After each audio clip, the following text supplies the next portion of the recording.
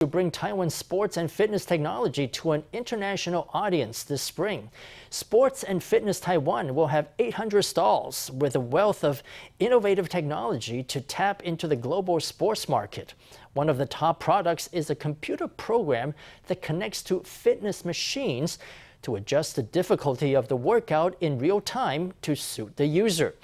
Another is a stationary bike that helps older users train their hand-eye coordination.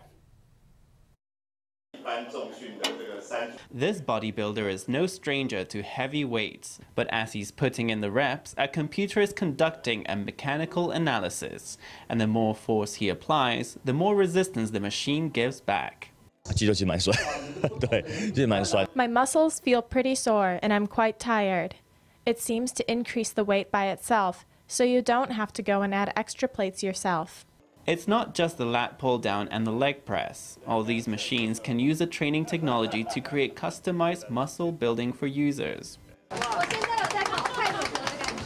A woman runs on a treadmill, but she's watching the streets of Taroko speed past. The machine connects to a tablet to take the user to a scenic landscape for the workout, as well as recording all the user's stats.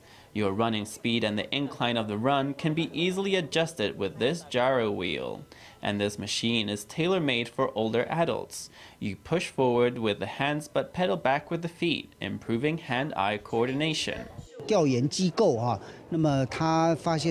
A research institution found the global fitness market to be worth more than $500 billion last year.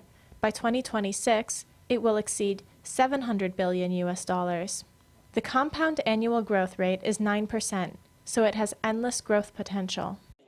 On March 22nd, the Taiwan External Trade Development Council will host the Sports and Fitness Taiwan Trade Fair.